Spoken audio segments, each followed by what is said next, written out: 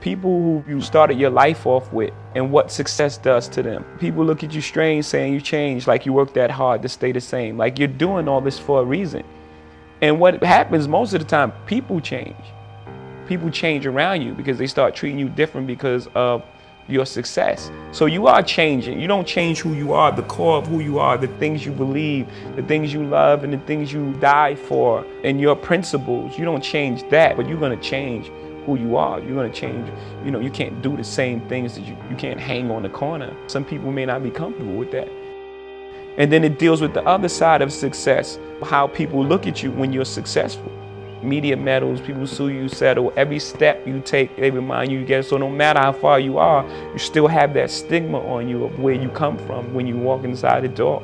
Even if you have a tuxedo on, it's like, oh yeah, that's the guy who used to be this and did that.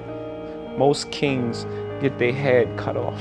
I mean, in war, battle, and in life, at the end of the day, you've achieved everything you want. You've made it to the top of the throne.